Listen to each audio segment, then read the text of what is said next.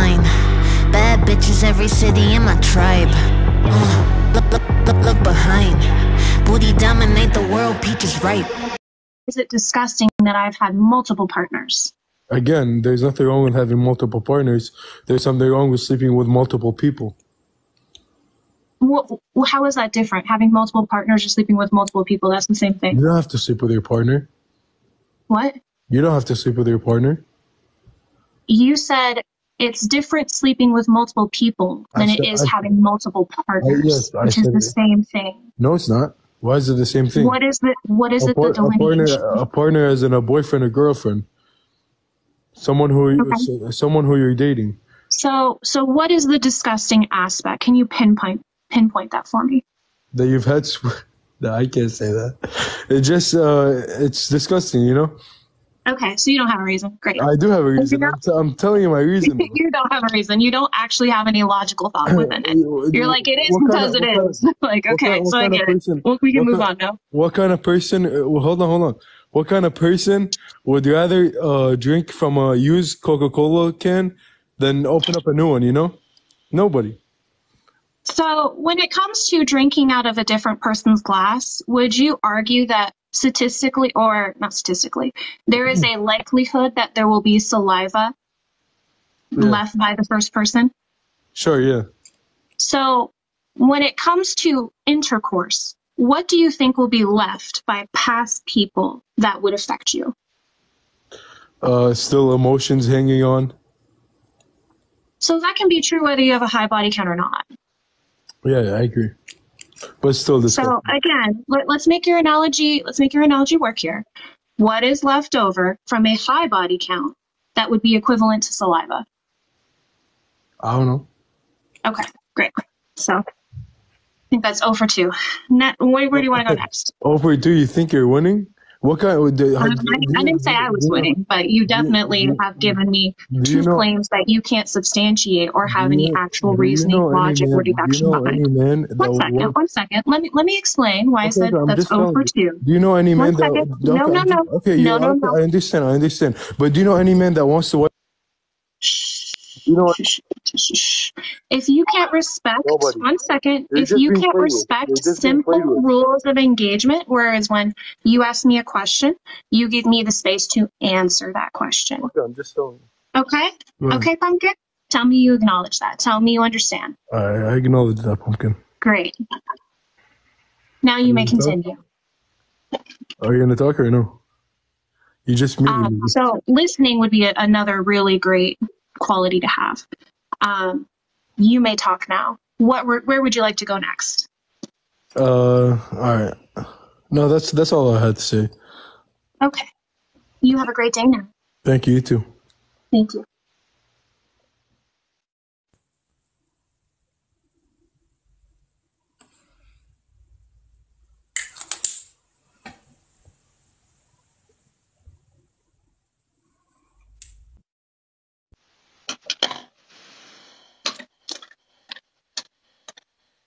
Hello, welcome.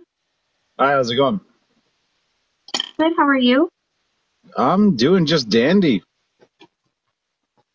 That's great to hear. What's your take? Well, I've just noticed that a lot of these debates, the talking points, the premise behind all of them seem to be focused on, I'd like to say, a victimhood mentality. Because, like, for instance, it's the talking points specifically are kind of all based in political propaganda and narratives. And you have both extremes. You have the modern feminist version of it side of the coin, and then you have the extreme red pill version of it side of the coin. And they're basically two halves of the same coin. They're both extremes. They're both coming from a place of victimhood. They're both coming from a place of blaming the other for something that they don't want to take accountability within themselves. And I just don't see us bringing a conducive environment for dating to exist again in a healthy manner between men and women, as long as both sides are in this place of, well, I want to say perpetual victimhood, I think, is an accurate description, but essentially both sides promote people that follow their beliefs to allow the propaganda to galvanize them to justify staying in their unhealed trauma and wounds rather than to doing the inner work to realize what are the parts of them that they need to heal. Okay. So what are feminists not taking responsibility for? Well, I wouldn't say it's specifically feminist. I think it's promoted in society. In this example, I think that most political ideological movements preach one thing and then do another and don't want to take accountability that they contradict their premise. So where's the accountability here? Can you answer that? Well, so I think in this example, the fact that everything is kind of focused on glorifying and glamorizing bad decisions and then saying that's somebody else's fault for our decisions. Can you be specific what bad decisions that is? Well, yeah. So like we'll use the body count for an example.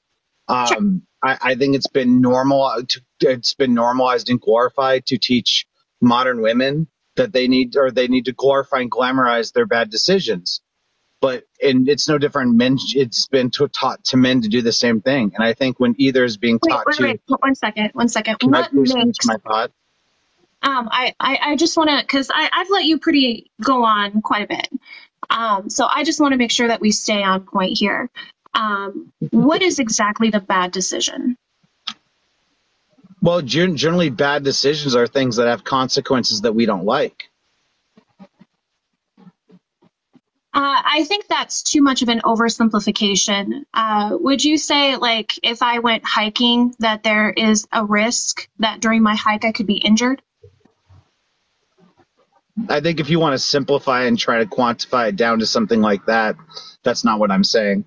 I think then using outside analogies don't really fit what I'm trying to say. So I'd be happy to clarify if we're miscommunicating. Yeah, I just want to make sure that, right there, you would agree that if I do become injured, even though that is an undesirable outcome, it wouldn't be the hiking that is a bad choice, well, right? I think you're taking something that doesn't really apply to what I'm saying. So I'm happy to clarify. Put a little bit more context in it. Sure. So, like with the body count thing. See, here's the thing. Most people who claim that body count doesn't matter eventually want somebody who wants to, they eventually would like to, not all the time, but more times not, they eventually want a life partner.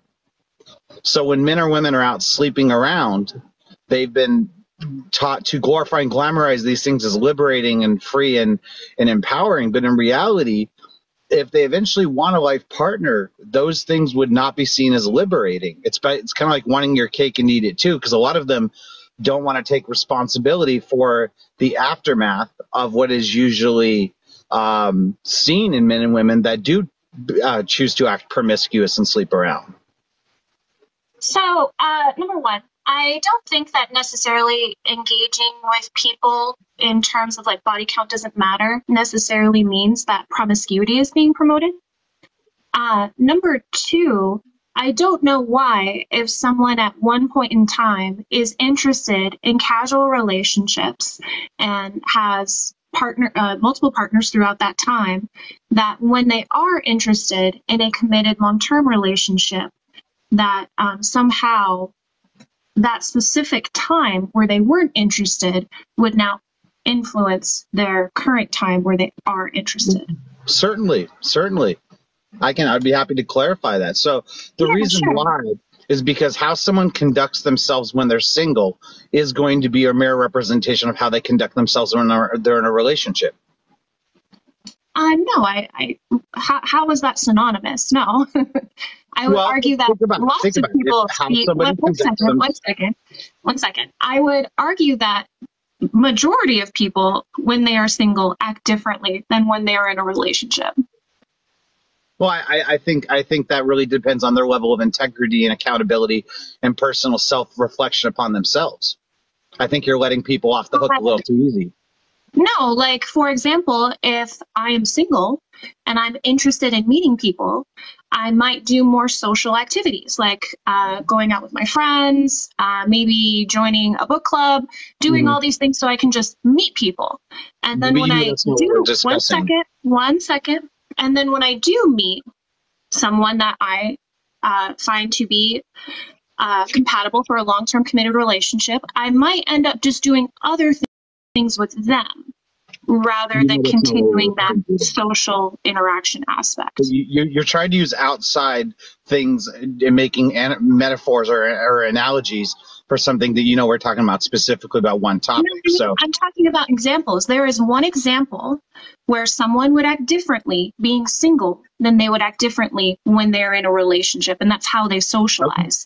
well, but So I'm not. that But would defeat your premise overall. If we No. are going, if you want like a personal example that involves sex, in college, I wasn't really interested in a long-term committed relationship because I had a high course load. Yet when I did have time outside of that, I did engage in casual relationships. And then once I graduated college and got into the work industry, I was more interested in long-term committed relationships. So then I'm referring specifically I met to someone. casual And sex. I don't, wait 1 second. When I'm talking, it is not your turn to talk. Okay? So the only way I feel like this Let me conversation. finish my point. So, Okay. again, at that time, I was interested in that. And my experience in college didn't make it so I wasn't able to engage in a long-term committed relationship. My needs, desires, and interests changed. Okay. All right. So I think what's happening is that if you want to set a ground rules of respecting each other's perspective, there's nothing wrong with that. But if you're going to take what I'm saying and try to manipulate it to redirect it to make it be about something else when you know specifically about what I'm saying, and I'm trying to bring you on point, and you're going to be passive aggressive and do that whole talking down matter, and I'm just holding you accountable of being consistent to what I'm talking about specifically.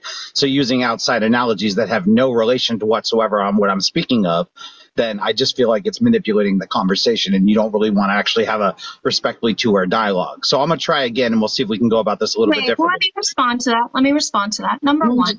I don't want to argue. I'm not being passive aggressive. If you would prefer I would be fucking aggressive, I can do that. Number two, you are saying such vague statements without any context that when I give an analogy to show that your vagueness does not apply, that's when you get mad. And number three, how interesting for someone to come up here and say, everyone's just being a victim, and then proceed to act like a victim. Ironic. But here's the thing, though. My point being is you're making my point for me. So what I'm saying is that a lot of times when people are in this victim mentality, they cannot take any self-reflection when someone's applying, saying, hey, you're not conducting yourself in the manner of what you're expecting the other person to. And instead of self-reflecting and actually trying to apply it, you deflect back to what they're doing to avoid looking at yourself. So the whole point is that I can simply make an observation saying it doesn't feel like you're being conducive to what you're expecting somebody else to. And so when I'm just making that observation, you could just try to take it and say, well, I'm not trying to do that, but I appreciate that's what you're interpreting. And let's go. Could you please let me finish? Okay. No, I will not. Let me finish. Please remember, I have given you your mic. Okay? The only reason that people will continue to hear your argumentation is because I allow it. Okay, so understand the dynamic here, that since I've given you your mic, at any time I can take it away. Why don't we get back to the actual argument rather than you trying to justify your victimhood behavior? What is your next talking point when it comes to body count? All right. So basically my interpretation is you don't want to be held accountable of yourself, but you want to hold somebody else to. So it's all good. It's all good. That's why these conversations, why the victim mentality is because you can only look at it through a lens where somebody else is wrong if they're pointing out your bullshit. What expectations am I having of someone? What expectation am I having of someone related to my actions? You can't not get triggered and get all up in your feelings just because someone's making an observation without simply trying to understand it. No, and then you do the very thing. Let me finish my thought. If you're not triggered, you can let me finish my thought, please. No. Okay. another piece of advice here. You do not get paid per word, okay? I have let you monologue because I do want to give you the space to speak. But your continuation of just kind of going off, you're doing this, you're doing this, you're doing this, you're not doing this, make the argument. What is the argument? I'm saying that if you can't deal with the energy you're putting out, don't bitch when it comes back to you 1/10 of what you're putting it out. What is your argument regarding body count? I'm just pointing out your projection of ego. I don't care about your whining. Okay, Go well call then your guess mom if you're what? upset. Then, what is your then you lack argumentation self-awareness, regarding body count? self-introspection of Why your should bullshit. body It's okay. count matter? All I'm trying to say is the very mentality that you're I in, don't and people, care. I'm I don't addressing care. this to my You point. have one So question can you please directed let me for you. finish, or are you so What? triggered that you can't handle it? I'm not triggered, okay? Well, then why can't you let me finish? My job within this live is to make sure that the conversation and the debate continues to go on. And you need me to manage you in that aspect. I've asked you a very specific question. Why does body count matter? Any other response you give me at this point, I'm going to drop you. And I'm saying the very way of you're conducting yourself right now that you refuse to look at is my exact point of why it does. So it's okay. Look, Okay, I thought I made myself very clear. I thought I tried to communicate that we are here to debate. And I specifically told you, if the next thing that comes out of your mouth is anything but an argument why body count matters, then I'm going to drop.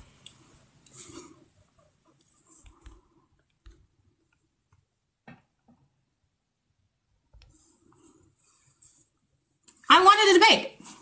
I really did. Sorry I couldn't hang.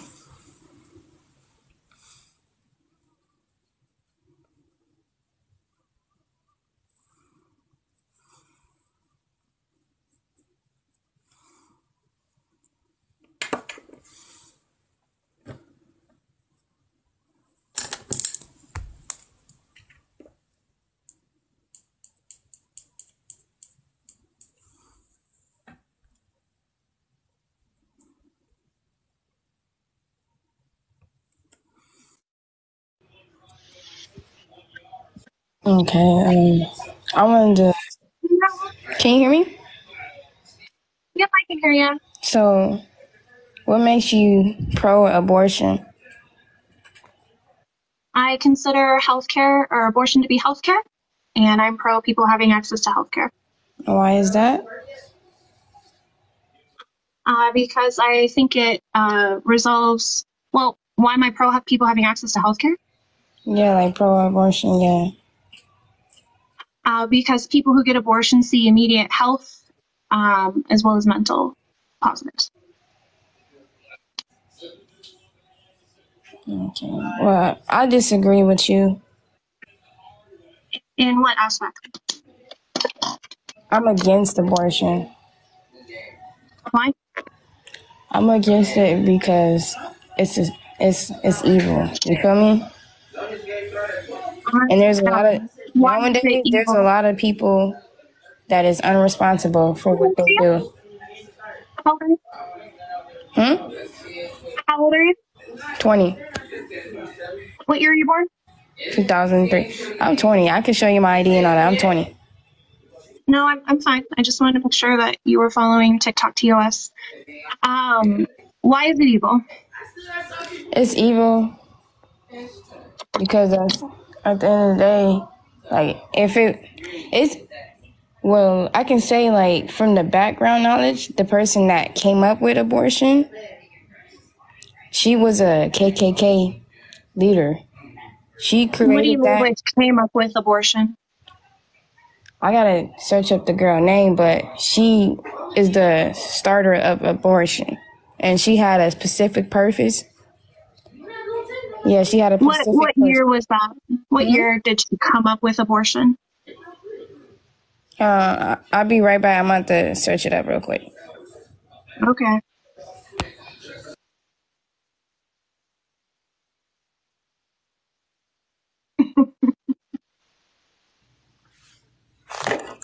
I think she thinks Margaret Sanger invented abortion. I know who she is. I just want her to say it. That's it. I said she She's the reason why there's a lot of these abortion clinics. Margaret Sanger? Is that the person? Okay. Just in case they don't know, we can't hear you when you go to the app. Well, what I meant is she's the reason why it's popular to this day. Is it Margaret Sanger? No. Oh, who is it? Who is it? We can't hear you when you go to the app, by the way. She's trying to look it up. She doesn't know. I don't know who invented it, but this shit evil. Well, okay, if you can't give a name, then you can't use that argumentation. It's evil. It's human life, you said that. You said that, but you haven't answered why. She didn't invent it, but still, she's the reason why it exists. She pushed it. Who's she? She came up with these organizations, Planned Parenthood. So we've already established you need to be able to name a name. If you can't, then I don't know where you expect this to go. Think about it. What is an abortion? Hey. It is the deliberate termination of pregnancy. What's her name? So you feel like it's right. Or the person that popularized it, or who are you talking about? She doesn't know. Yes, I think if someone wants to deliberately terminate their pregnancy, they have every right to do so. That's wrong. That's why? It's just wrong. Okay. I really do want to debate this, but if you can't answer simple questions, we can't get anywhere. Shut up, Mark. That's Ricky. But it's wrong because that's human life. Man, you can't just fuck that white lady. What if your mama aborted you, punk? Hush. My bad. All right. Sorry, he kind of killed it for you. I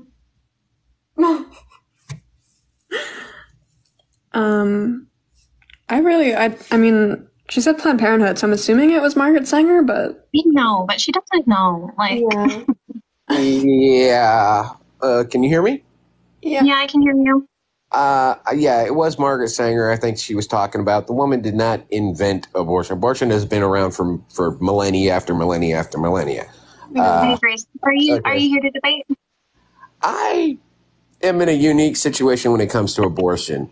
I personally don't agree with it, but I also don't think it is my right to tell a woman what to do with her body. I mean, Then we don't have a disagreement. Okay, like I said, I don't believe it's my right to tell a woman what to do with her body. If she wants to do that, she can. That's her choice. Okay, that's completely her choice. I mean, telling somebody So you're not here to debate? I'm just saying. I know what you're just saying, but I am here to debate, and so I'm asking you if that's what you're here for. I just have some questions based off of some of your content. That's are some of the things. What do you consider a high body count, first of all? Because I don't have any premise to high body count. Okay, because I think it's subjective, and anything that we decide is arbitrary. Yeah, because I mean, I agree with a lot of the things that you were saying. You know, I guess I would say I'm not here to debate. I'm here to I just saw some of this stuff and I was like, I had some questions. That was all it was. But, I do apologize for interrupting your debate if that's what I am in fact doing, I guess. No worries. Yeah, I hope you have a great afternoon. You too. Bye. Margaret Sanger was pro-life, and that's all I have to say. Anytime Margaret Sanger comes up, I swear within 1 second, bells and requests. It's just oh my gosh, there's so much misinformation. Oh, welcome. I think she invented the KKK. Hi, sorry, I don't know if this works. I don't know if anybody can hear me. I can hear you. Yeah, I can hear you. Okay. Sorry, I hit the request button and I forgot to hit cancel request when somebody was in here. Sorry, I have a little one in the background. I'm so sorry. When she was talking about how abortion is mean and evil and it's just ridiculous, people should have their own choice. I did have a question though, because I'm reading the top of your thing. I'm just now joining within the last few minutes. What is it that you're talking about with the purity culture? So essentially that purity culture is present in modern day and that it is harmful. Okay, what part of purity culture? Are we talking the religious aspect, or are we talking just people, or are we talking like when you go to the Middle East and women aren't allowed to wear what they want? I think any notion that relates to someone's body being pure by abstaining. So is your stance that women should be able to choose whether or not they want the purity, or? I don't think purity exists. I don't think that you have any purity if you are a virgin. I don't think if you lose any purity if you have sex. That I can agree with. Sorry, I didn't have anything to debate, so I don't want to make it seem mean. I actually agree with a lot of the things that you're talking about. So I don't want to mess up the debate, so I'm going to go ahead and let you go. No worries. Thank you so much.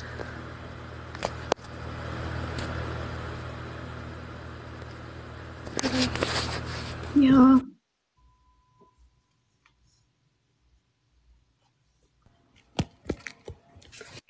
Hello. Hello, welcome. I'd say I'd agree with most things. The thing I may disagree, but I might need to hear more of your context from it, is feminism is still needed, but I guess it depends on your definition of feminism and which country you're from. So I would say feminism is the to free someone from oppression, exploitation, or discrimination on the basis of gender. Yeah, but couldn't that definition fit under like egalitarianism or like humanism? Like, why do you use the feminism movement in your definition? Because I think intersectional feminism encompasses it more.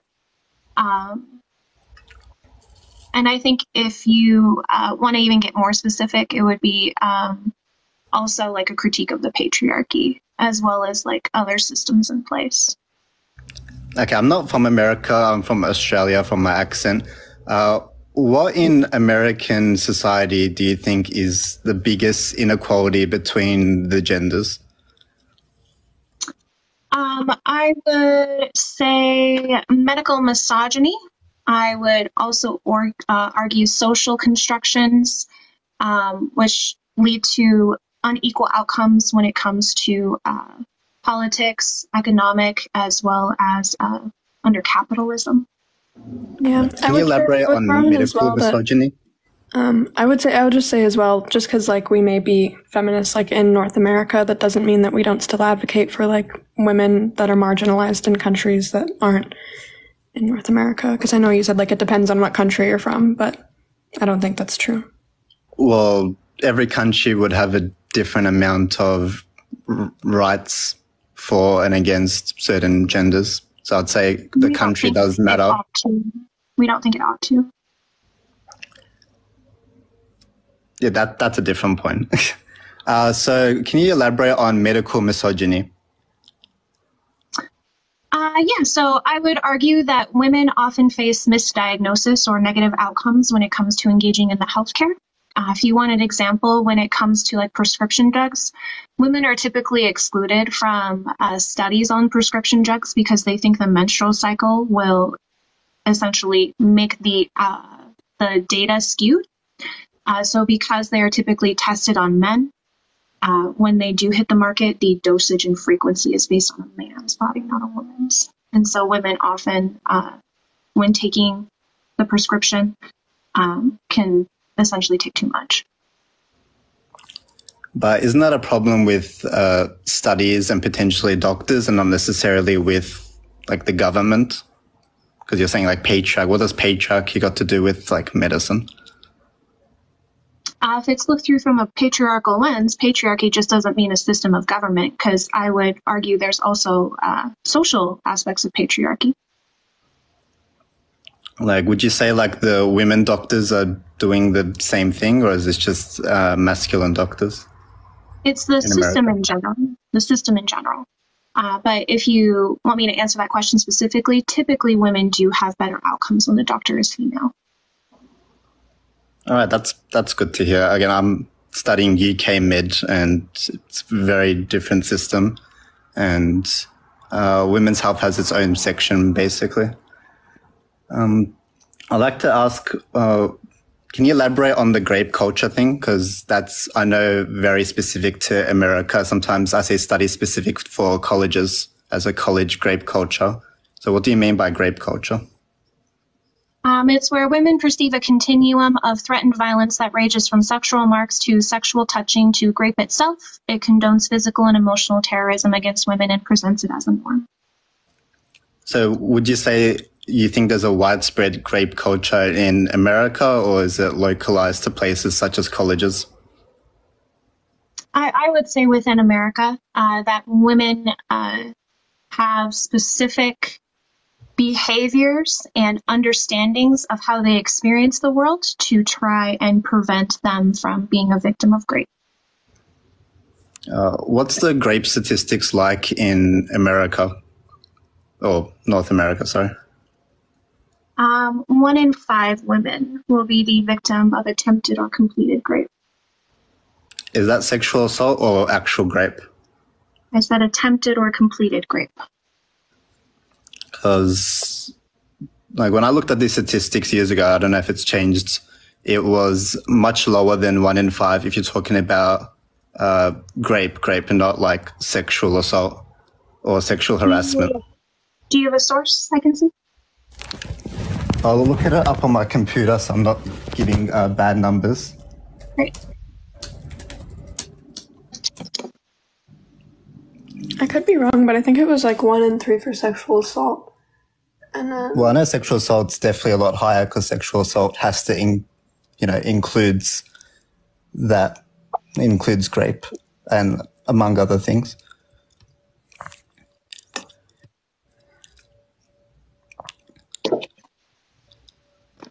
So I'm trying to access the FBI stats, but it's very annoying to access. It's very ugly. Like, looks like something from the 80s. Do you have a point that you want to make while you're looking that up? Because I know there's a lot of misinformation on the statistics. Some are specific to colleges and not women in general or society in general. And I've heard very different. I've heard 1 in 3, 1 in 5, 1 in 6, 1 in 12. It can't be all of those. If you've heard these, based on your research, what have you found? I found that, again, most of the numbers that are very high either are sexual assault and not just singling on grape, or they're very localized to certain colleges, which is why I asked you whether it was widespread. That's not what I asked. That's not what I asked. Since you seem to have had this discussion more than once with several people, wouldn't you want to know the actual number? Yeah. So I'm asking you, since you have had this discussion, what is the actual number? I think it was like less than 2%. It was like it's by thousands. It's what? Again, it might be different in America, but it was much, much less than 1 in 5. Well, what was it?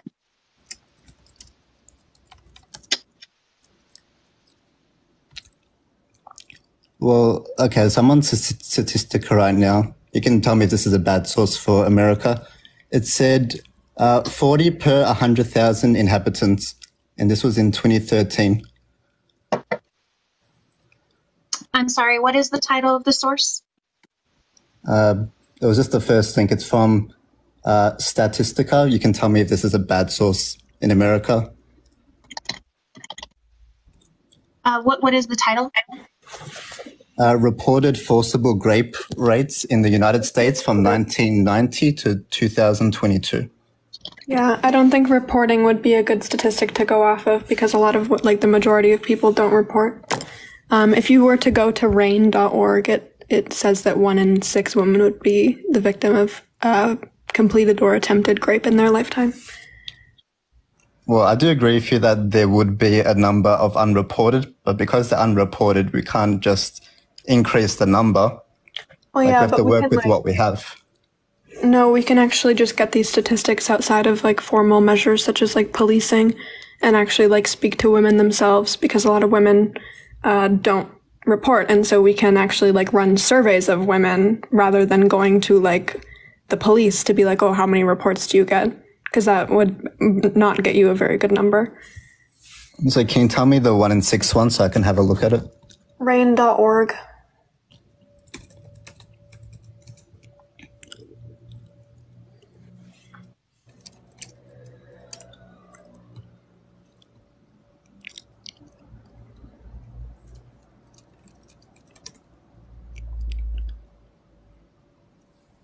Yeah, and this also doesn't break it down by gender, too.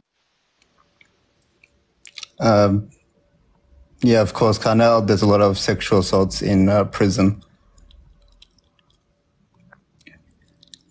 Yeah, I don't know if those would be reported.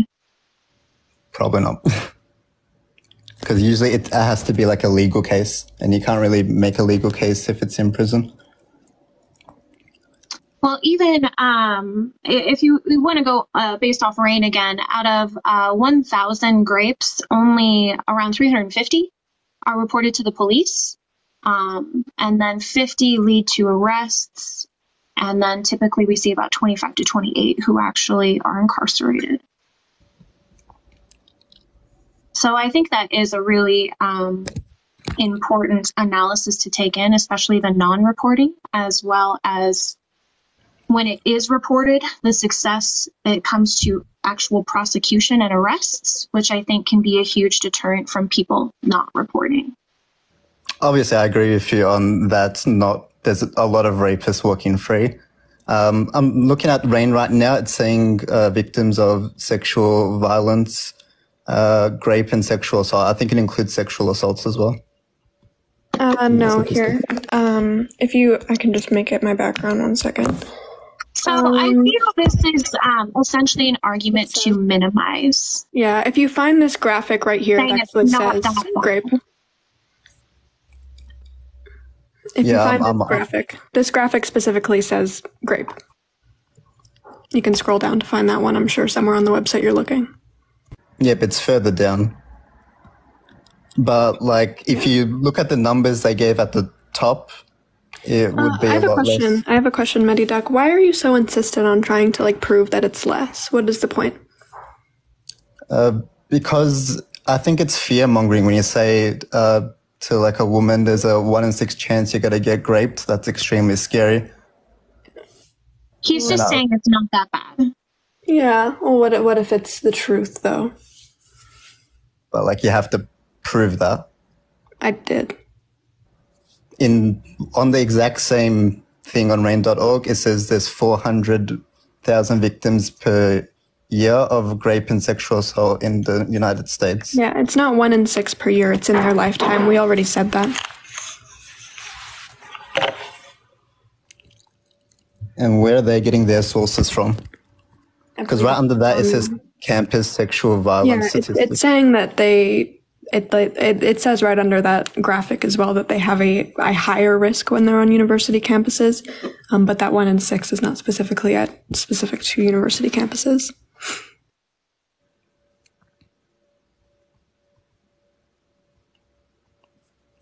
All right, fair enough. Yeah, even the source, if we were to take Statistica.com as a valuable source, even if they say grape in the United States, it says, since grape and sexual assault continue to be underreported in the United States, it's important to find a solution for this devastating problem. And I think it's very like a part of the problem when you kind of say it's not that bad. It really minimizes how many people experience, especially femme-presenting people, experience the world. I'd say that's not necessarily true, just because you... So I recently took up running, and for those of you that don't know, in Montana, especially during the winter, it gets dark very early. The earliest we typically see it to get dark is between 4:30 and 5. And so I bought this, essentially it's kind of like a vest that has a light on it and is also reflective, so that if I'm running in the dark, cars can see me. I did not buy a pink one. I bought a green one so that people didn't know I was a woman running alone at night. Do you think that that is like a fair analysis and choice that I made? You're keeping your safety as a high priority. I think that's, obviously it's not fair to you, but it's very difficult in society to keep everyone safe. Like, I take safety precautions as a guy. If it's not that bad, then you should say, no, you should buy a pink one. It's not that bad. You shouldn't be worried. Personally, I disagree, because I take safety feminine precautions. color, thinking that a stranger will be like, wow, there's a woman jogging alone at night. I take, as a guy, I'm like 6 foot, I do jiu-jitsu, I take safety precautions, and my statistics of getting attacked or robbed is probably less than 1 in 6, and I take the same precautions. So me personally, really, would you not buy blue? I wear and do things that would not hinder me. I know. I get your point. I'm just asking you, would you not buy blue? Blue for what, like a vest? Yeah, just to see if, so people could see you running at night. Would you not buy blue that indicates that is like a gendered color that you are a man? Do you think that people knowing you are a man running alone at night makes you makes you more unsafe? Well, to me, being alone at night is unsafe in general. Again, I'm a guy. I've been in bad situations. I try to take precautions. Sure. So if they were to see just the singular vest, they know that I'm alone. Do you think them knowing that you are a man or a woman alone, would the man be more unsafe or would the woman be more unsafe? They'll both be unsafe for different reasons. What are the different reasons? The man's probably more likely to get attacked. The woman's more likely to get raped. That's what the statistics show. Okay. So you would argue that women have a higher awareness when it comes to their sexual assault, to being sexually assaulted. Then I think that you just acknowledge that how women experience the world is based on their gender. The danger is based on their gender. Great. Yes, that's not in disagreement. But that doesn't necessarily mean there's a whole culture around it. Again, I could get attacked by a guy. Statistically, it's unlikely. I'm not going to say there's a culture of... It's not based on your gender, though. And it is based on our gender, which makes it a gender-based crime. Mostly, yes. And it is also a crime that is socially acceptable. If you want to talk about the different instances, we certainly can. Like within especially American culture, abusers are empathized with and victims are vilified. Yeah, but obviously I'll disagree with that very plainly. But that is the reality. That is the reality. I would disagree. I don't think widespread it is. In certain areas, probably. But I'd say widespread. What certain areas? The areas you're talking about. I don't know if you're talking about like the justice system, the way that they don't want to prosecute people as such, those type of areas. You made the delineation. So I'm asking you what areas. I'll say like the average person would not say rape is okay. I think majority of people, high majority, would say it's not acceptable, which is why I'd say there's no culture around it, because most people are not pro-rape or grape. See, I disagree, because we can look at kind of the cultural thing of victim blaming, where women are often asked when they are the victim of sexual assault or rape, what were you wearing? Were you drinking? Did you give any mixed signals? Is this someone you're romantically interested in? As if it is our behavior that made it so we were raped. Again, I don't know how widespread that is. I know those things are being said. I'm not doubting that at all. But again, I think if you ask any person on the street, is grape okay? They'll say no. If you ask them a yes or no question, they'll So say no. that's not the marker. That's not the marker, just asking if people say grape is okay. Because we can even see studies to where men admit to either sexual coercion or forcible intercourse when grape is not used as a specific term. When just the act of grape is described without using that word. And then as soon as you use that word, then they say, no, I don't do that. So would you say America is pro-grape? I would say the culture within America supports grape as a normalized concept. That it is going to exist. Well, it's going to exist is different to like being pro. So I already read you the definition of grape culture, which is women perceive a continuum of threat and violence that ranges from sexual remarks to sexual texting to grape itself. It condones physical and emotional terrorism against women and presents it as a norm. If you want other examples of that, I would say that things like catcalling or even grape itself are much a part of male bonding. Perhaps I had a different definition of like what grape culture is. Perhaps in like the definition you said, it might be more accurate to America. Like when I hear the word culture, I guess I think of something a lot more widespread. But I guess in the definition you gave, perhaps that's got more merit to it. So that could just be my bad. Okay. Did you have anything else? Can you elaborate on what like, just body count means? It's like just two words that can mean a lot of things. So body count, like the vagueness of definition, I would say is just how many sexual partners someone has had. Well, like is pro or against or like what's the debate be on body count? Number one, I don't think there's like an actual definition that we can apply. And number two, I don't think it's relevant in terms of engaging with someone if you're interested in a hookup or long-term committed relationship. Like, I'd say from my point of view, it's all case-by-case basis. Some people find that very important. Some people don't find it important. I don't think it's up to us to tell them, you should think this is important or you should think this is not important. Well, I haven't heard a good argument why it's important. Well, I know some people come from like religious backgrounds where, you know, not even supposed to have any body count. I don't think religion is a good argument to justify it. Because we can see that religion has condoned a lot of really harmful things. I'm aware, I'm agnostic, I'm not religious. I'm just saying that if that's their preference, like, who are we to say to them that you're not allowed to have that preference? If someone has a preference that is rooted in racism, do you think we should have that same kind of energy? Like, who are we to say that you can't be racist? I'd say that's a very different context. But even if someone is racist, you can't really stop them from, like, if they're not dating a certain race due to racism, like, you can't really stop that, even if it's not very nice.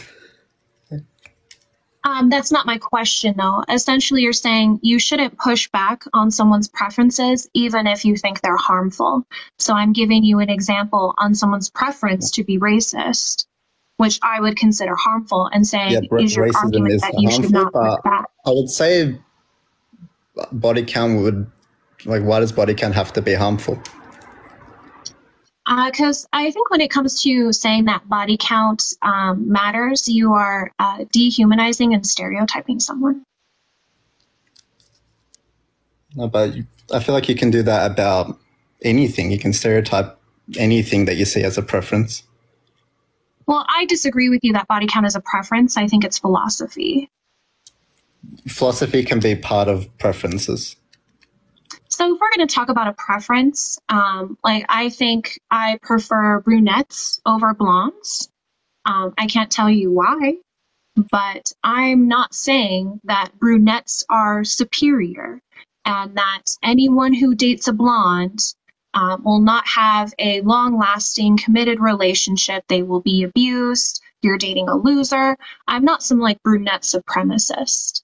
But when people do have body count, quote unquote, preferences, that's exactly what they're saying. That she won't be a good wife, she won't be loyal. They are saying that if you do have multiple partners, you are less of a human. Which again is why I don't think it's a preference. I know some people are saying philosophy. that. But I know some people are saying that, but not everyone is thinking like that. Then what is the preference? Well, I can give you me, for example. I would like someone that has a similar body count to me. I don't want someone... I think it would help with compatibility. And I think there is some... Yeah, I'd say with just compatibility. In what aspect? Because I have like, I'd say a low or medium body count. It's not nothing. It's not 50. I'd say I'd have more in common with someone that has a similar body count. If someone has... Why does body count relate to compatibility? Because there's usually a lot of connotations if someone has a very high or very low body count. Usually there's a reason. What do you mean by that? What type of reason? Well, I think the easy example is... at least in like my community, the people that have a very low to no body count are typically very religious, and I'm not a very religious person. Well, then it's not the body count, because would you date someone with a lower body count who was not religious? Well, again, I would prefer that would have a similar body count That's to me. That's a yes or no.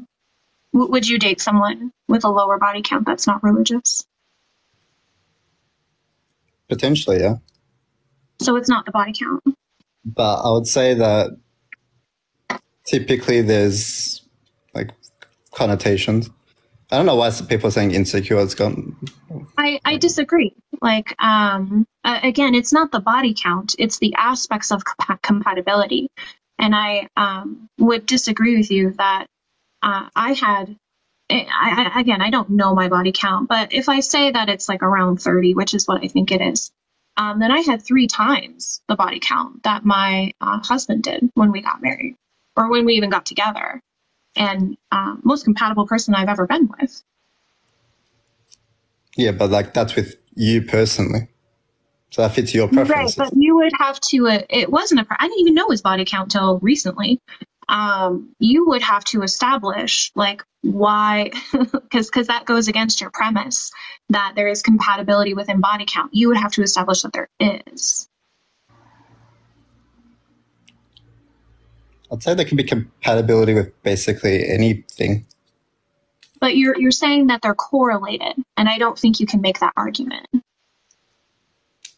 I'd say stereotypically they do.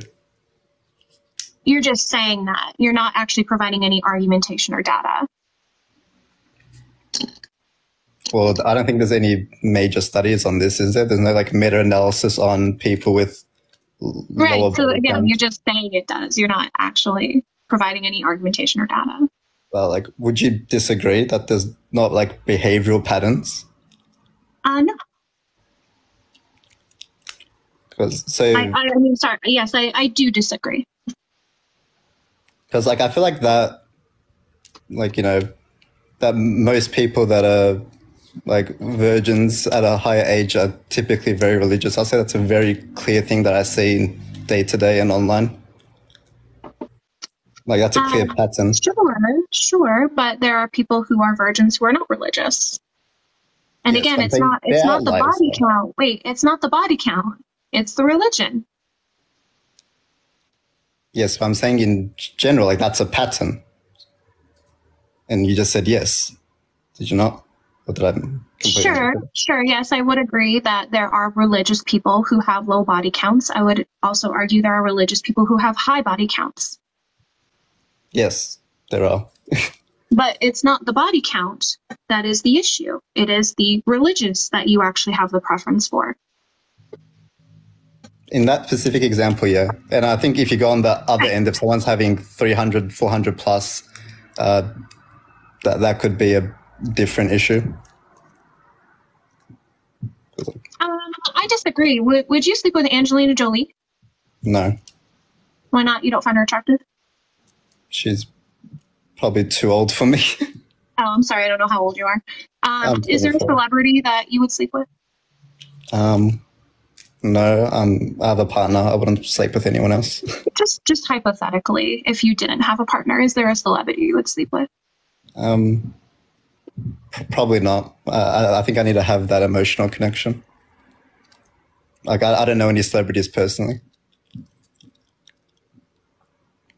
But that's me personally. I know that's So if an you outlier. did know, okay, fine, I can change it. If you did meet someone that you had an emotional connection with and were compatible with, and then they disclosed that they had a 400 body count, even after you had sex, would you then dump them?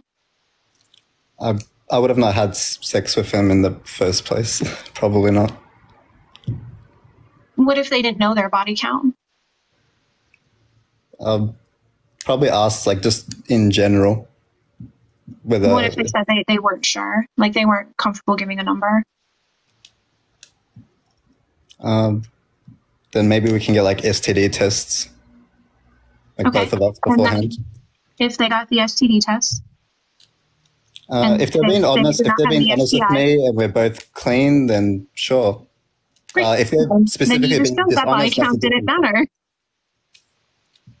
Yeah, but if they didn't know and they're not disclosing it, that's dishonesty. That's a different problem. It's not dishonesty. I don't think I have to disclose like specifics of my last relationship. Yep. Someone said STD tests don't determine body count. I know that, but typically people with higher rates of sex have higher rates of STIs. There are studies on that. If you want to talk about this. I agree. obvious. Like obviously the more partners you have, the higher risk of STIs that you have. But anyone who is sexually active has a high risk of STIs. Yep. So if that is the concern, then obviously I agree with you. You should get STI testing. And if they do the test and there is no STIs, then you just said body count really didn't matter. Yep. And I guess it would also matter whether they're having protected or unprotected in the body count. Because if they're having like 400 unprotected, that's kind of showing that they're probably too adventurous for me. Like, I don't think I could handle someone like that. Well, number one, I don't know who goes home and like puts a tally in a notebook and then makes notes of like protected, unprotected. I don't know if they like take a lock of hair, a blood type, maybe give like a Yelp review or, mail them a letter in terms of like things that they could improve on. But I think within every context you have given me, you have shown that it's really not the body count. It's either you aren't compatible with the religious views, you are concerned with STIs, and once that is alleviated, it really doesn't matter. Yeah, but I think you're misinterpreting what I'm saying. I agree with you that it's not the literal body count. I'm saying there are certain patterns that you can see, which has to be discussed. Right, so it's not the body count. I agree with you because someone can have one relationship, and let's say that relationship ended very poorly, and there was a lot of trauma that resulted from how our relationship ended, and that could be harmful when it comes to when you engage in a future relationship with them. But that's not to do with body count. The same can be true if someone has 10 or 12 partners. There can be traumatic experiences from that. It's not the body count, it's the trauma. Yep, I can agree with that. Great. Anything else? Can you elaborate what K-12 means? I don't know if that's an American term for comprehensive sex ed. Kindergarten through grade 12? Okay. I think sex ed's pretty good. I'm in medicine, so we do a lot of sex ed. I think it's pretty good. And there are some med students, very smart people that don't know some basics in women's health. So I think that should be taught better. Oh, good. Yeah, I completely agree. I'd say that's probably the best point you have there. And probably pro-abortion. I'd say I'm pro-abortion. Perfect. I'm glad we came to some conclusions, some agreed upon conclusions. Okay, I think we agree on most things. It's probably minor semantics, and we're also from different cultures, so there's also those contexts. I agree. Can I ask, what's your opinion on I guess, what's your definition on toxic masculinity? Because I don't know, I guess too much about that, because most content I see are almost localized in America. Characterized by the traits of stoicism, competitiveness, aggression, dominance, misogyny, and homophobia. Okay, fair enough. Other people probably want to have a go. I'd say we agree on most things, and it's probably some very small, minor details that we probably disagree on. Although apparently your chat completely disagrees with me, so it is what it is. Okay. I hope you have a great afternoon. Thank you. Ate that up. TBH.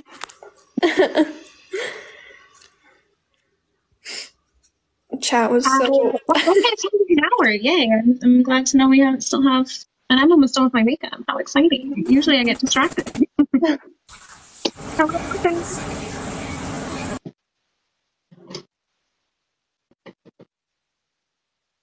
Hello? Hello. Welcome. Can you guys hear me? Yeah, you got a little bit of background noise. My connection was bad. You do have a lot of background noise. It's okay. Oh, wait, hold on. Minimize that.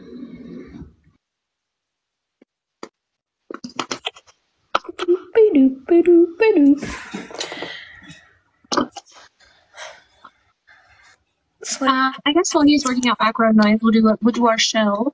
If you are new here, I am a feminist content creator. If you like that kind of content, highly recommend you follow, like the live.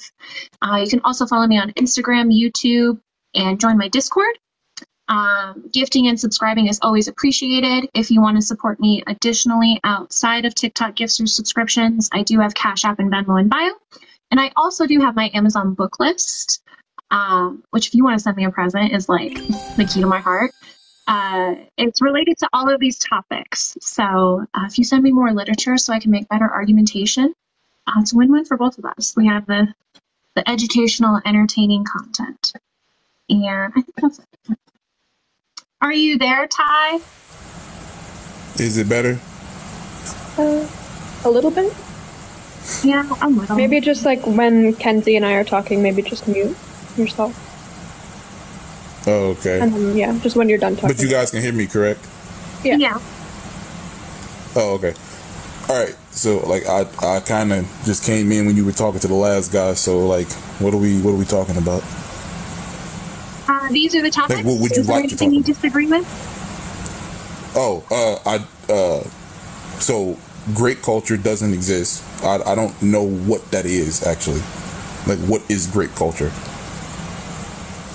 Women perceive a continuum of threatened violence that ranges from sexual marks to sexual touching to rape itself. It condones physical and emotional terrorism against women and presents it as a norm. Yeah, but is that a culture? Ty, can you mute when you're not talking? Thank you. Yes, that is an aspect of our culture. How is it an aspect of our culture if all of that stuff is illegal? Sexual marks are not illegal. Well, and just because something is illegal doesn't mean that it's not a part of culture. Culture has to be societally agreed upon. Like, you can't have stuff that's illegal to everybody be a part of a culture. No, it does not have to be agreed upon. It's just something that's present within a collective. That's not all the way the case. 1 second. I don't know. If you've ever taken any sort of like cultural studies class, you would definitely know that that's not the case, that it has to be like legal. I'm going to go to my computer and we're going to look up the definition of the word culture. Okay. 1 second. How exciting. I'm sure the definition will tell us the answers.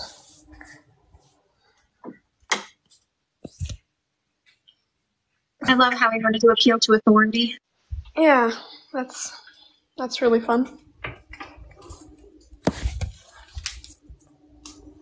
Yeah, like there's even things like countercultures that are heavily spoken about that like are considered a culture, but they're not necessarily. Like some countercultures can be like drug use and like I don't know, like in even just like in Canada, there's a province that used to have like I forget what they were called, but they would have like big celebrations in like downtown Vancouver where people would smoke weed, and that was like when it was illegal, but it was like a culture. Like they did it every single year in Vancouver. So I think it was Gastown, something like that. But yeah, definitely culture can be something that is not legal. They can actually like they can make a culture out of it in an effort to make it legal, like Canada did. How can something be something that it's against? That doesn't make any sense. It's a social institution.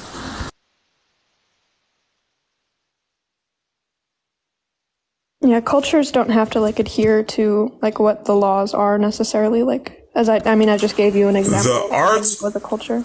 The arts or other manifestations of human intellectual achievement regarded collectively. The custom arts show social institutions and achievements of a particular nation, people, or other social group. Right. So yeah, I would say grape culture is a social institution within our social group. It's not though. It's not, nobody thinks that grape is okay. Again, nobody thinks that's okay. They actually do. Like that's how gang grape exists. Is that is a collective of people who think that grape is okay. And even if we look at society, even if we look at how society responds to that, they typically empathize with accusers and demonize victims or blame victims. Where do you see that at? Not saying that people don't blame victims, but like where do you see that in any type of aspect that would make it like the majority? Then you see that. If you see victim blaming, then you acknowledge that. But that's kind of rare. Like victim blaming is not rare. Yeah, also just aside from the definition in the way you're using the term, yes it is. So prosecutors won't say it's too risky to charge a mugger because the jury will hear that she carried her purse in plain sight. But they will say it's too risky to charge a rapist because the victim was drunk, had a previous sexual encounter with might have been wearing revealing clothing, so on and so forth. Okay, but that's like a gray area of life. That's like something that people are unsure of. So you see how when it comes which is how crime works. 1 second. But there is a unique perspective when it comes to grape, that perspective is not applied to other crimes. What other crime don't you have to prove without a shadow of a doubt that you did in order to be committed of it, or in order to be persecuted? I just gave you the example that a prosecutor will not say it's too risky to charge this person because you carried your purse in plain sight, where they will apply that logical process to someone who was a grape. Where are you seeing this happen? First of all, I'm black, so if you want like an infamous example, that would be Amber Heard and Johnny Depp. Johnny Depp was very much empathized with, and Amber Heard was very much villainized. I also say, just because I took from cultural studies. That's because she said a lot of stuff that wasn't true, and she also did stuff to the other person that makes it not. 1 second, I want to give let me 1 second, Belle. Let me address that. So this specific case was heard in the UK as well as in the United States, and we had two different outcomes. The reason we had two different outcomes is the one in the UK was heard before a judge, and the defense that Johnny Depp did is called Darvo, which is essentially where you reverse the scenario and say, I'm the actual victim, not them. That doesn't work on judges typically, but it works on juries. And that jury within the United States trial also was not sequestered. So they had access to social media and could very much be influenced by how social media portrayed Johnny Depp and Amber Heard. Did any of the facts in the case change between the two instances? What they were allowed to say in court did change, I believe. Yes, there was. There was some evidence that was excluded in the U.S. trial that was included in the UK trial. I forget the assistant's name. I want to say it begins with a D, but there were some texts between Amber Heard and that assistant that were not allowed in the United States trial. Do you have any like proof of that, or like? Yeah, you can see that they were allowed in the UK trial, because that's public record, and you can see that they were not allowed in the U.S. trial. Okay, well, I'd have to look that up. But that you do understand that that is a very like specific case, right? Like you like, that's not how. No. I said examples that would make this like a societal thing and not just an isolated incident. How many do you want? How many do I need to give you? A fair amount. Like, you can't just say something is like an epidemic in our society and have like one or two examples. Sure. So let's talk about Harvey Weinstein. Brock Turner is one of those cases where it was just like there is no reason he should have gotten away with what he did, but we understand why people like that get away with what they do. So Brock Turner is a great example. Because I can guarantee you if I'm Brock Turner, I wouldn't have gotten away with that. Donald Trump also is an exclusive case because he has a lot of money and a lot of pull against a lot of people. Are you saying that there's elements? Correct me if I'm wrong. Well, 1 second. I haven't made my argument yet. Correct me if I'm wrong. Are you saying there's elements of white supremacy or racism within our culture? Sure. But that's illegal. What does that have to do with? But what does that have to do with great culture? It's not a culture thing. Well, it's just people who do that. It's a case by case basis. It is illegal. It's illegal? Yeah. It is illegal to have a bias or prejudice of someone based on the color of your skin. So how can you say that's a part of our culture if by your own framework something is not a part of culture if it's not if it's in our laws? No, you said it's in our culture, like it's in our society.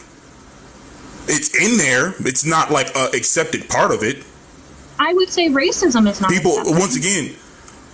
once again, this is a case by case thing. Like not everybody. If somebody was to be ousted as a racist, most people would say that that person's a bad person. Like nobody. Like I don't get what you're trying to say.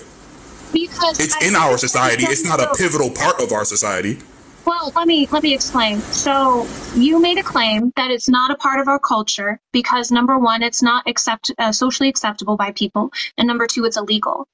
And yet you did make the claim that there is white supremacy and racist within our culture, even though it meets those two same criteria, where I would argue that most people would say racism is not acceptable and it is illegal. So why do you recognize it in this one instance, but ignore it in this other?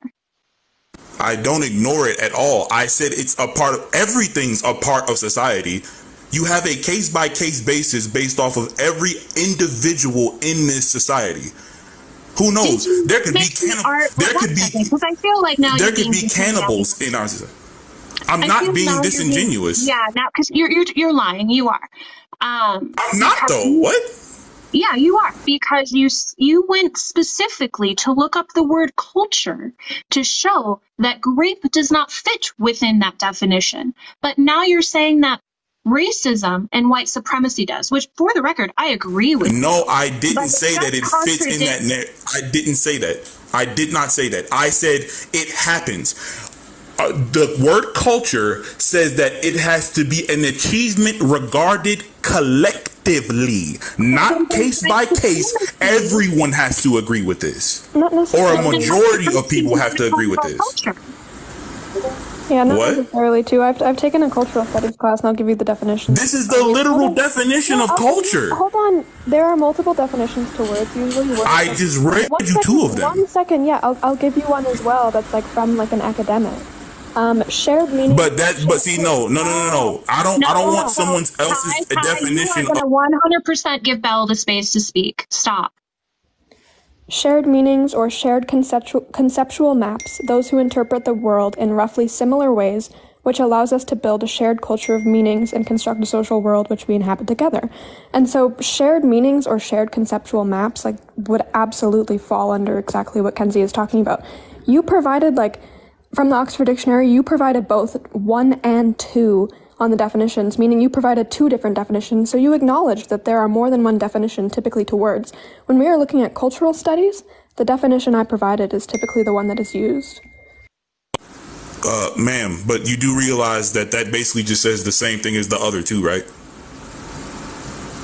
That just says the same thing as the other 2. It really doesn't. You just said, like, it has to be an art or something. No. No, I said the arts and other manifestations of human intellectual achievement regarded collectively.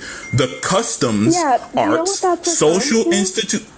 That definition right there is referring to, like, humanities and, like, literature and music. That's not the kind of definition of culture that we're working on. No, that's culture in every regard. That's in the second definition.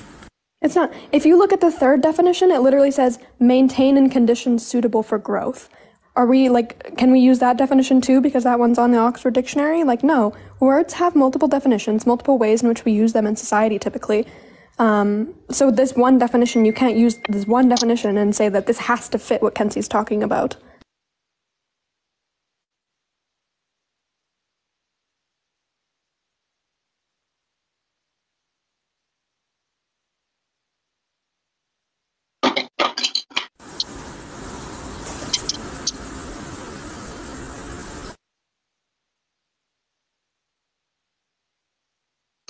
Do you have a counter?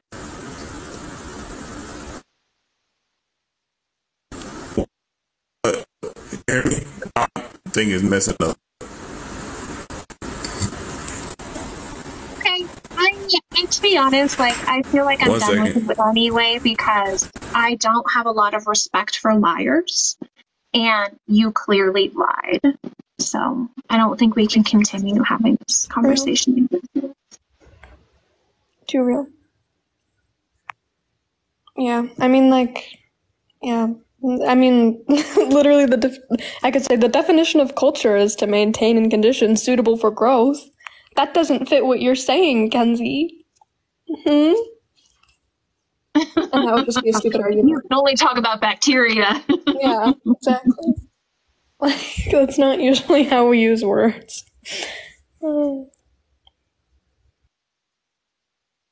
I'm not running. I already told you. You lied, and I don't have respect for liars. So I don't think we can continue. Hello, welcome. Hi, do you mind if I ask a couple questions? Sure, go ahead. So, I'm confused about what feminists believe. Do you think that women are better than men, or do you think we should just be equal? I mean, if we're looking at the current social construct of man and woman, yeah, I would say women are better. But if we're looking how someone should experience the world, no, I don't think that anyone should experience the world facing oppression, exploitation, or discrimination, especially on the basis of gender, but also on the basis of ability, ethnicity, nationality, race, age, so on and so forth. All right, yeah, I agree with that. How old are you? Oh, I'm 14. Am I not allowed to be on here? Yeah. You read your TikTok guideline terms of service. You have to be 18 to go on. 14? You finish 8th grade or 7th grade. Or 9th Yo, grade. hello, can you hear me? Hello, how old are you? I'm 20. Great. What year were you born? 2003. Perfect. What is your take? Yeah, so my take is on body count. That body count 100% does matter. Why? Because number one, right, there's studies that I have here that prove that the higher someone's body count, the more likely they are to have a substance dependence, meaning that they're addicted to drugs or alcohol. Oh, I'm excited. Can you tell me the title of that source? Let me just go to the top. Give me a second. It's called The Relationship Between Multiple Sex Partners and Anxiety, Depression, and Substance Dependence. Multiple sex partners. And what? Just put substance dependence and it should come up.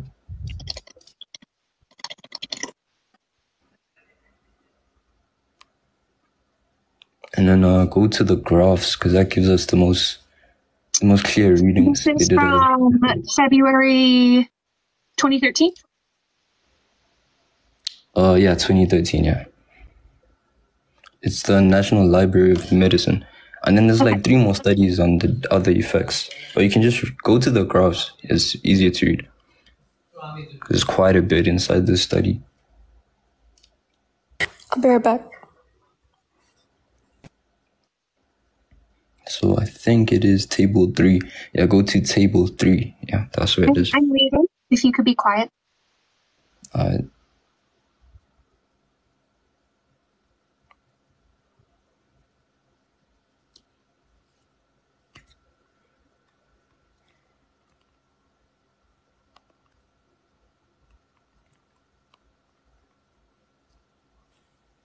So if you look in paragraph 2 of your introduction, it says, studies addressing this directionality of this association have mainly focused on mental health problems resulting in sexual risk-taking.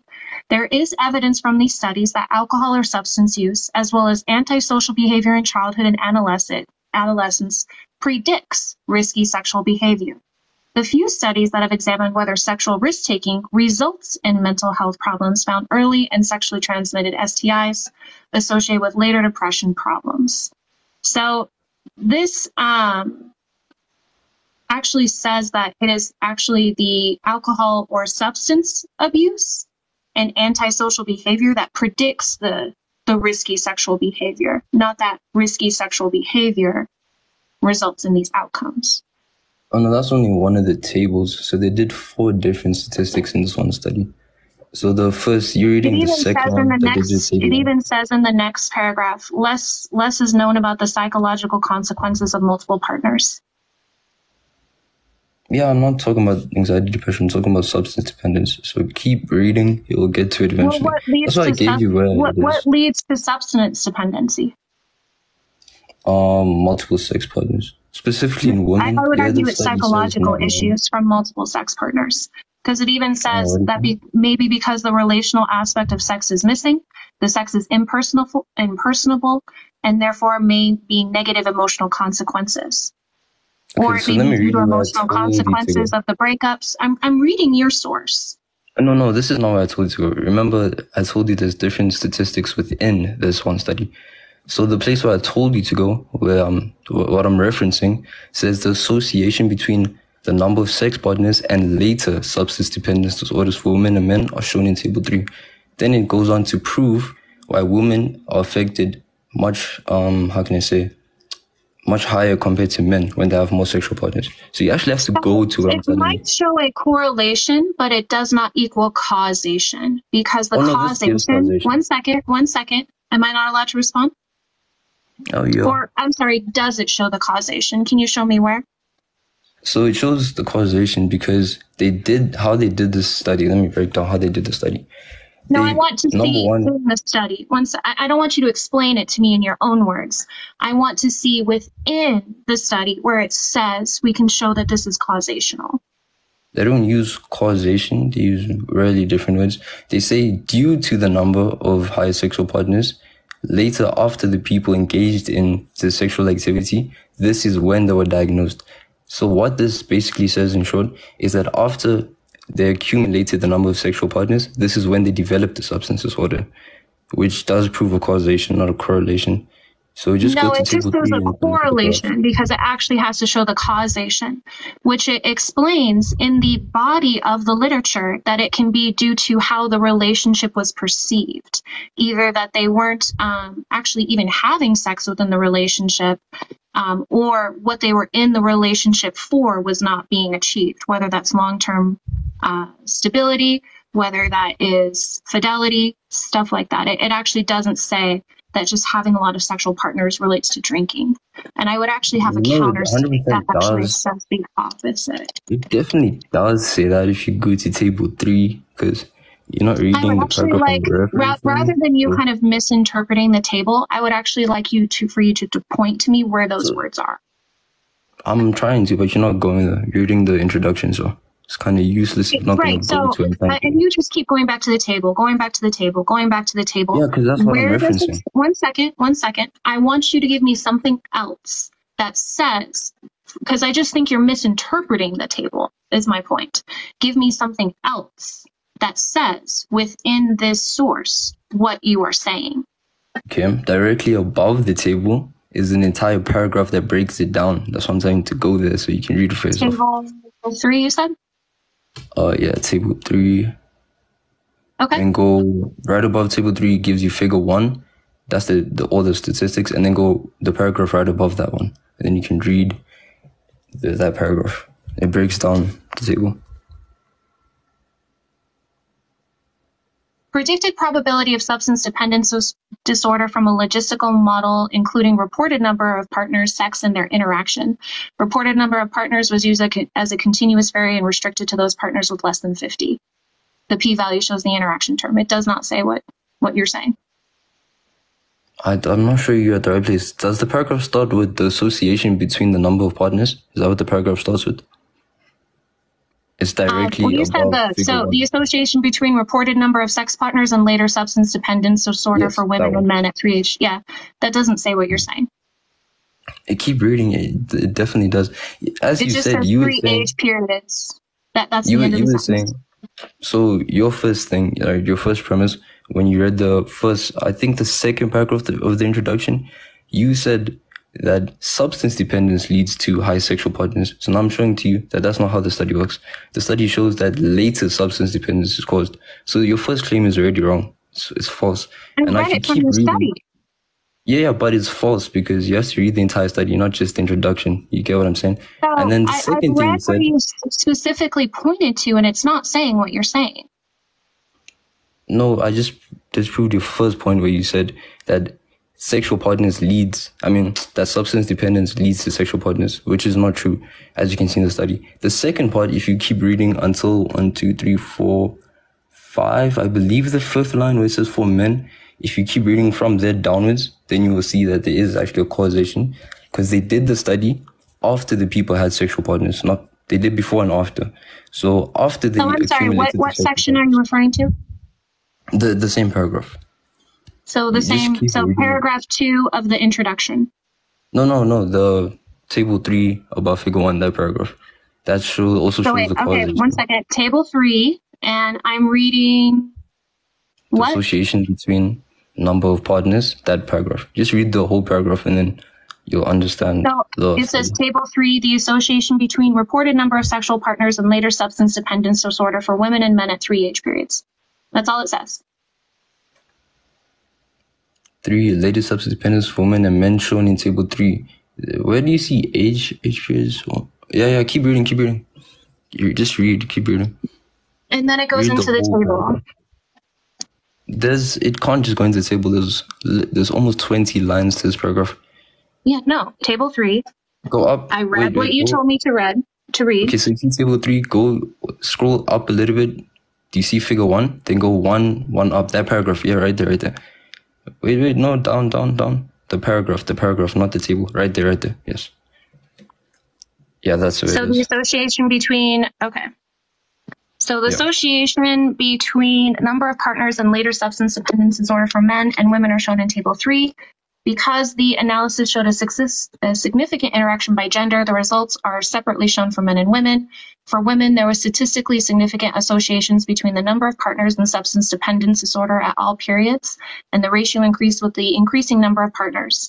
For men, this was true ages 21 to 32, but not at age 26. Women reporting more than 2.5 partners per year had much greater odds of being diagnosed with a substance dependency disorder than those who were one or no partners at each age. Adjusted odds, 99%. The effect was stronger Although having multiple sexual partners was followed by substance dependence disorders for both genders, men were more likely than women to have a disorder when they had no or fewer sexual partners, where women were approximate 10 partners in the same time period were much more likely to have the disorder than men. It still doesn't say it's the cause. Yeah, now you have to read on how they actually did the study. So Okay, we so can what's read the this next? entire thing, which is What's going to the take next part I quite some need? time. I'm going to summarize how it was done, right? Because it's in very simple terms as well. But we can't be reading every I don't want paragraph. your analysis. I don't want your analysis. I want you to point to me within the We study. debating. So we debating, right? So I'm going to No, summarize my you can give your source. analysis after. You can give your analysis after, but I just want you to point to it.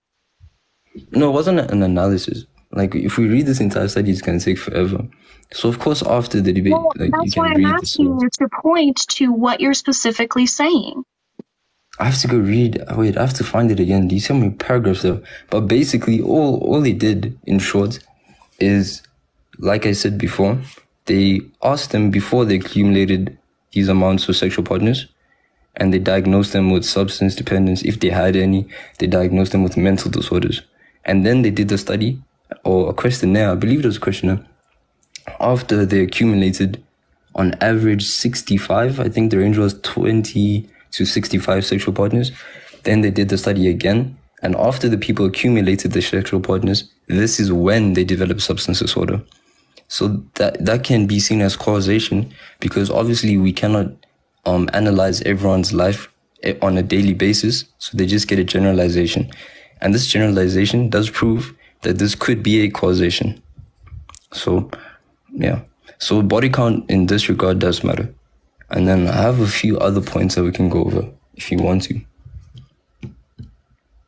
That's of course if you accept the study as true, because you can obviously object the study. No, I don't think you've established causation. I think you're just saying it's the cause because, again, you don't have it. I just told you how the study was done. So like, right, but again, it's not showing in the study that people have substance abuse later on simply because of the multiple partners, not because of the outcomes of those interactions. So again, one second. While I do agree with you that you have established some correlation, you have not established any causation. Okay, so the reason that this can be seen as causation, I'm mistaken, is because, let me see the paragraph that I gave you. When reporting more than 2.5 partners, there we go. Women reporting more than 2.5 partners per year had much greater odds. Now, what does this mean? If the odds are higher, this can also be linked to a causation, not just correlation. Because if they don't have the sexual partners, then the odds are lower, meaning they don't have a substance disorder. But so if they have more correlation, again, not causation. You can't say that that is the cause. The more sexual partners. All you are doing, again, is just reiterating that there is a correlation. You're not establishing a causation. Okay, so your whole thing is that you're only taking into account the actual, the actual sexual intercourse, which we can't only do with sexual partners. Because we have to also understand that people do have emotional connections to their sexual partners. So we can't just say, oh, okay, they have a lot of sex, let's try and prove this. No, that's not how these studies are done. These studies are also done on a psychological level, which does take into account the emotions that they're feeling during the relationship. So if we had to take everything into account, which is what we should be doing to prove this, we can see that, yes, more sexual partners leads to substance dependence. Why is there a difference between men and women? Why is there a difference? The study. Why were there different outcomes when it came to reporting of partners? Why were there different outcomes to men and women if simply just having high body count creates the issue? Why were there different outcomes for men and women? No, because I didn't only say high body count. Remember, I just said emotional connection. So the reason that there was different outcomes is because this is also proven women are more emotionally reactive, meaning they react to emotion on a larger scale. There's also studies to prove this. And this study also confirms this. So that's the reason there were different outcomes. It's not the high body count. It's not the high body count. Because if you have the high body count and you don't have the negative emotional outcomes that it comes with, then you won't have the substance abuse. It's not the body count. It's the fact that their needs within the relationships were not met. consistently. No, the study doesn't prove this, right? The study doesn't have anything to do with what you just said. So yeah, the study doesn't have what you just said doesn't relate to the study like at all. You're misinterpreting the analysis, because even if you scroll down to discussion, the explanation for the relationship is likely to be complex. So it's already complex. So it's not just about the fact that you're engaging it. 4 possibilities are proposed. First, sexual risk-taking and substance abuse may be a part of the cluster of risk-taking behaviors common in adolescents and young adults. For instance, people who are impulsive may be more likely to engage in both activities, which shows why there's a correlation, but one does not cause the other. More likely to become substance dependent. Second, occasions of substance use are opportunities for sexual behavior because of its inhibitory effects and lack of accurate perception risk. So people who do participate in substance abuse are likely to get a higher body count because it lowers their inhibition and their perception of analyzing risk. Thirdly, shared context may be an important factor, so much that young people are likely to meet new sexual partners in situations where alcohol is served. Fourth, intriguing possibility is that something about having multiple sex partners in itself, which puts people at risk for a substance disorder. For instance, it may be due to the impersonal nature of sexual relationships. So again, it's not the body count. It can be due to the impersonal nature, which I would argue that might be failed relationships creates anxiety about initiating new relationships. So self-medication with substance, maybe one day with dealing with interpersonal anxiety. So no, your own study does not support your cause. Okay, well, you saying that we should ignore the rest of the factors, right? So you're saying, okay, number one, you said you want to base it solely on sexual interactions. But these relationships, this is done on sexual partners. So they're not just saying, oh, okay, the sex causes it. No, we have to take into account that the people were emotionally committed to the relationship. And yes, that could have been the reason that they created substance dependence. But according to the study, that's not how they're doing this, right? They taken everything into account. It is actually, like, they laid out 4 possible outcomes. And it's not the body count itself. It is the interpersonal nature of the relationship. So no, it's not the body count itself. It is the socialization and the psychological well-being of it, which I agree. I think that people who engage in sexual hypersexualization can be a result of trauma, can be due to alcoholism or substance abuse. I don't disagree with that. I'm just saying, like, for example, it's not the body count itself. It's other underlying issues, which your study agrees with me. Yeah, it also talks about the loneliness and helplessness that are related to substance abuse. So yeah, if someone has multiple partners and these multiple partners don't work out and they feel lonely and hopeless, that makes sense why they would then turn to substance abuse. Yes, I agree with you on that point, right? Obviously, the other things that happen in the relationship are the reasons, but the whole idea of a high body count, right? We have to also understand, realistically, when you have a high body count, you were emotionally committed to those relationships. So we should absolutely take that into account. And this can further... I have married friends who are swingers. So they are in a long-term committed relationship and they still engage with multiple sex partners. And even the paragraph below also says, perhaps surprisingly, in the view of the earlier cross-sectional relationship, there is no clear association with multiple sex partners and subsequent anxiety or depressive disorders. Consistent with this null finding, a review of studies found that negative states, including depression and anxiety, were unrelated to sexual risk-taking. Sexual risk taking. Yeah, so the thing that you just said, swingers, right, where they have in a committed relationship and they still have multiple sexual partners. Well, the reason that they wouldn't fund the study, number one, is because the emotional needs are being met on a regular basis because they're in a committed relationship, right? Now, when they have in other sexual partners, I don't believe there's any studies done to prove that they aren't affected. Are there any studies done that prove that they are never affected? Right, but I just gave you an example to where emotional needs are being met and you agree, which still engaging and racking up a body count does not mean that it would lead to that subsequent disorder. Because that's my whole premise, is that even what your source agrees with me with is that it's not actually the body count, it is the psychological as well as the emotional outcomes of those relationships. If you are having multiple relationships that fail, when you want them to be successful, that makes sense why you can be feel lonely or hopelessness, why you might be hesitant to continue to engage in that behavior, and why self-medication and substance may be one of the ways of dealing with that. It's not the body count, it's the outcomes of the relationships.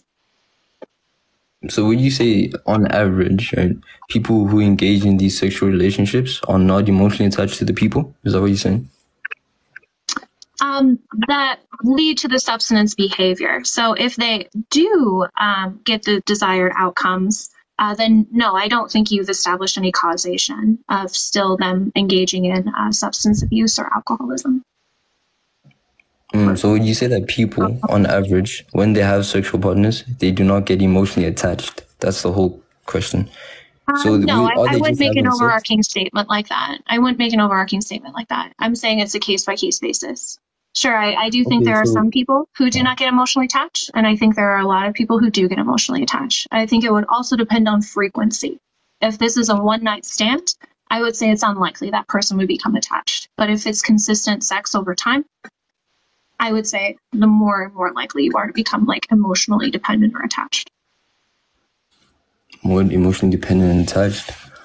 I mean, one night stands, there are cases where people do get emotionally attached on one night stands, so I wouldn't really agree with that point. But yeah, but then again, we Which I still think have shows certain again, and like if you look at the sex difference paragraph, it says why essentially women had more negative outcomes than men, and it is because women typically want relationships where men don't.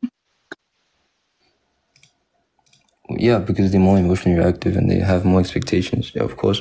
So yeah, we do have to take into account that they are emotionally attached. I would say because men are body more count. emotionally reactive, but Well, no, there's studies that also prove they're emotionally reactive. They're also more emotionally I think it depends on the intelligent. emotion. I think men are more emotionally reactive when it comes to anger. They get angry a lot easier than women, and they get a lot more violent in terms of like physical force. But no, Oh, I those are agree yeah. with everything your study says. It's just it doesn't have anything to do with body count. But the body count is the sex partners, right? Because they have relationships with these people. No, it's not the body count. It's the outcome of the relationships. Yeah, but they linked. They go together, right? Because there's sexual They relationships. do not. They do not. No, there's a reason Again, they call someone, it sexual one partners. second. I'm going to explain this one more time and then we're going to move on. So if someone wants to be in a long-term committed relationship and they are having sex within these short-term relationships and these short-term relationships are not working out, then yes, they are going to be increasing sexual partners. And because it's not working out, can lead to the loneliness and hopelessness, which can lead to the substance abuse. But also, again, someone who's exhibiting this same behavior, if it does work out eventually, then I would argue that they wouldn't have the substance abuse, even if you would consider they racked up a somewhat high body count within that time. And then again, someone being in a long-term committed relationship and either being polyamorous, not, having an open relationship, being swingers, we would see different results as well. So it's not just the act of engaging with multiple people, it is the outcome. And how Okay, it's we're just aligned gonna with have your to stalemate desires, this one. and how it's aligned with your desires. Because I Okay, we're think gonna have to stalemate. let me Next find point. it. There's another article that actually references this specific study and Wait, says could you that, give me the article? yeah, let me, I want to say it was in Psychology Today, because this isn't the first time I've been given this study.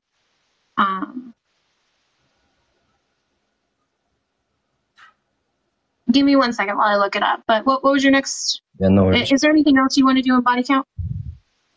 Oh yeah, with body count, yeah, there's a few points on it. That was just the first one, but we're gonna have to stalemate because we have different views on that last point that you made. But anyways, the next point that we can look at is that it leads to, is this only for women? Yeah, only for women. It leads to higher rates of infertility. And the average is about 5.3 times more chance of infertility. Okay, so high body count leads to infertility. Gotcha. What's that study? It's just, the name of the study is called Let me see. Let me just go to the top. Wow, this thing is long. Determinants of infertility among married women. Yeah, just search those keywords and then it should come up.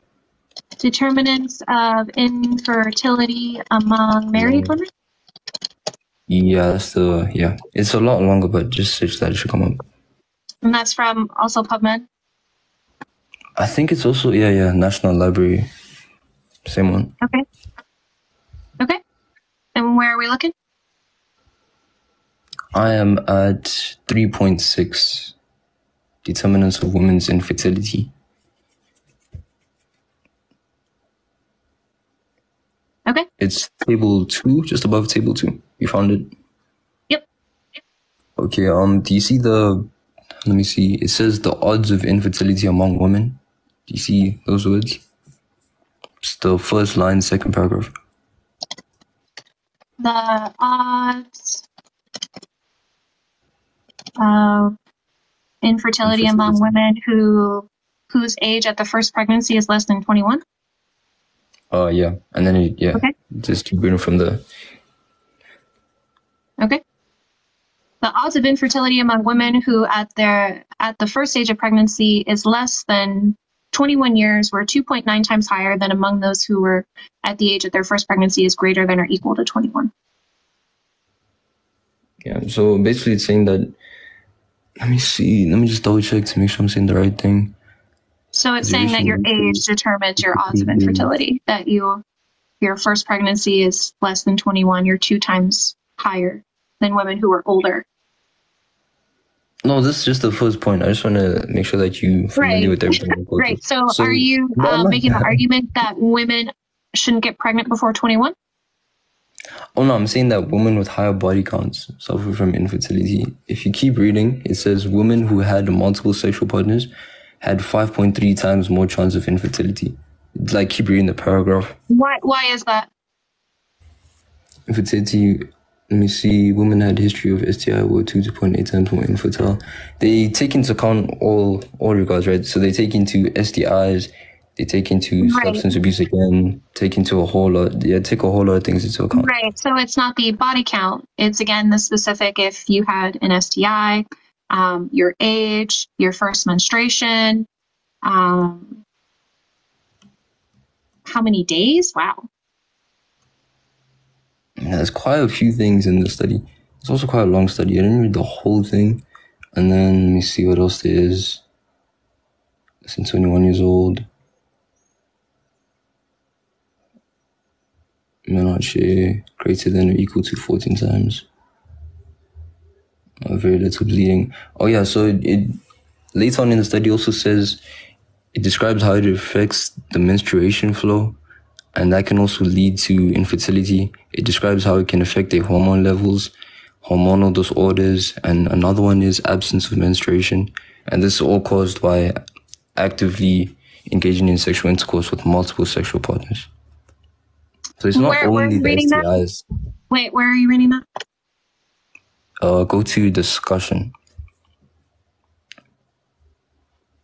And then another significant. Oh, here's another one. It's paragraph 1. Another significant determinant menstrual flow, the odds of infertility. Yeah, that's another one. And then it doesn't say that is due to multiple partners. It said it's related to hormonal disorders. Yeah, the hormonal disorders come from high sexual partners. Where does it say that? That's what the whole study is based on. No. Where does it say that then? Let me get the paragraph again. Hold on, I just have to skim through it and find it again. Okay, and I just want to let you know I have like 3 minutes left and then I have to end the live. You have 3 minutes? No worries.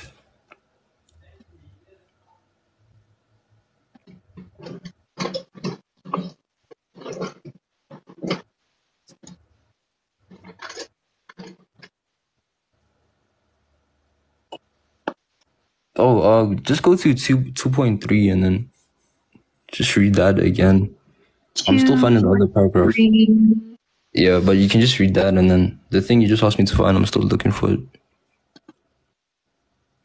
I read it in the study. I'm just not sure what line it was. It was like in the middle of a paragraph, but I'll find it. Just read 2.3 in the meantime.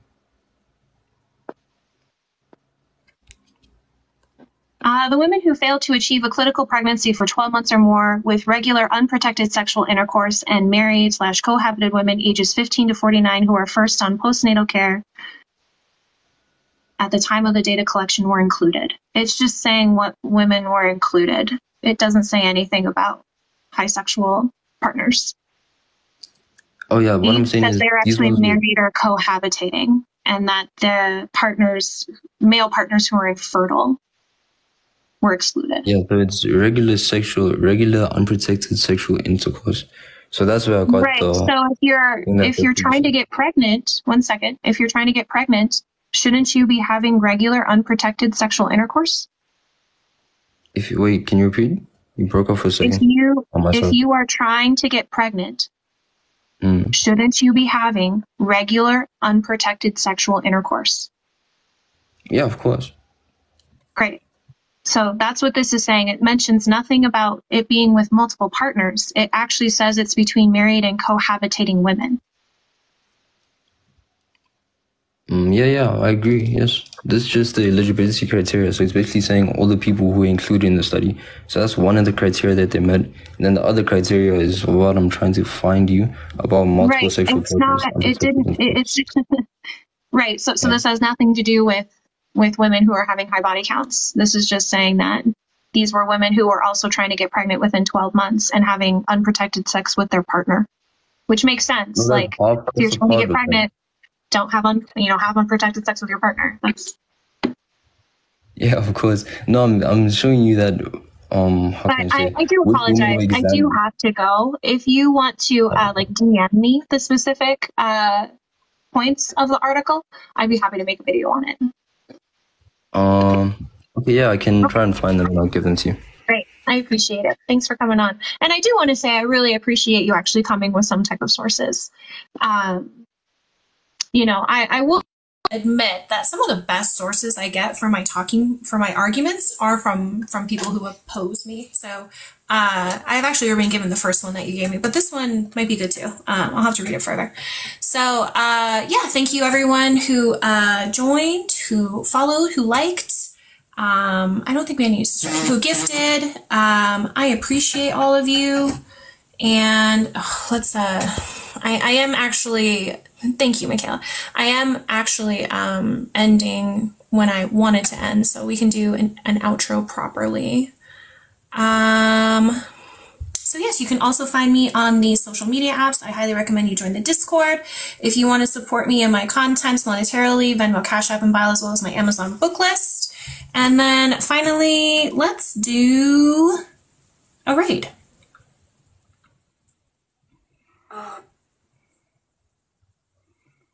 Ooh, Jones! Thank you for the corgi. Jones should be on my background. Always really awkward.